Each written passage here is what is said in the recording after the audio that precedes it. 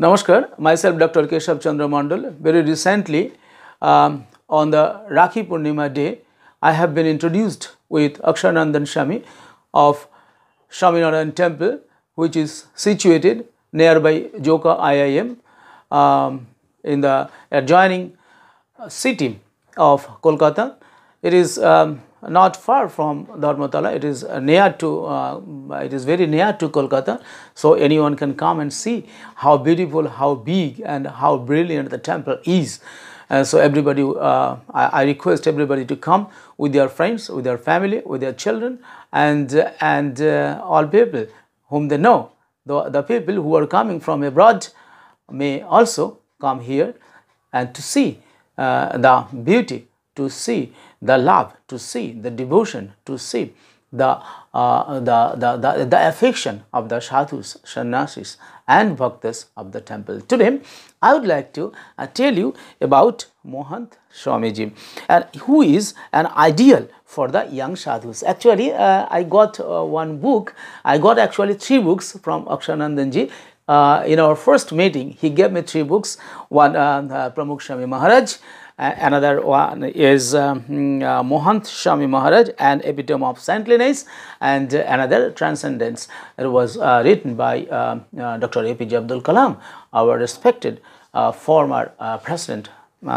Okay, so let me read from the book of Mahanta Swami Maharaj, an epitome of saintliness. Right, Mahanta Swami, and I'm reading, right. Mahanta Swami, an ideal for the young sadhus.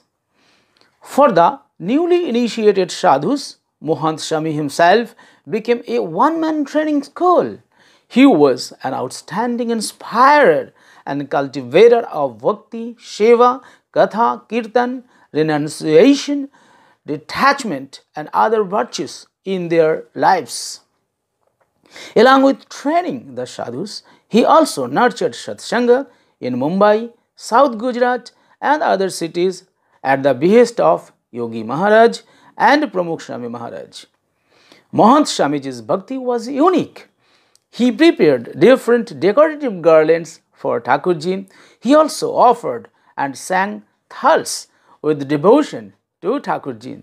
He made ornate hindola and rocked Thakurji and meticulously arranged Annakut before Thakurji. He always remained engrossed in different kinds of seva and involved in this particular activity others too. His zeal to personally prepare fragrant and attractive garlands to honor Yogiji Maharaj was a feature of his Guru Bhakti. On festive occasions, he would prepare and send garlands with devotees for Yogiji Maharaj. For the festival of Hari Jayanti in 1969, Mahanta Swami and several sadhus stayed up late in the night to make a garland. He sent the 6 feet long and 15 kg garland with the devotees of Mumbai who were traveling to Gondal by plane. You just imagine a 15 kg garland with 6 feet long was prepared by Swamiji and some other bhaktas and some other Swamis. Yogiji Maharaj offered the garland to the murti of Ghanshyam Maharaj and praised, quote, "Oh, what devotion Mahanta Swami has! He prepared it in 1 hour and sent it here by plane. If 5 dandavats were offered to each of the flowers, it would not suffice," unquote. And then Yogiji Maharaj offered dandavats to Ghanshyam Maharaj adorned with that garland. This was one of the examples, one of many examples of his devotion to Thakurji. With this, I would like to conclude here.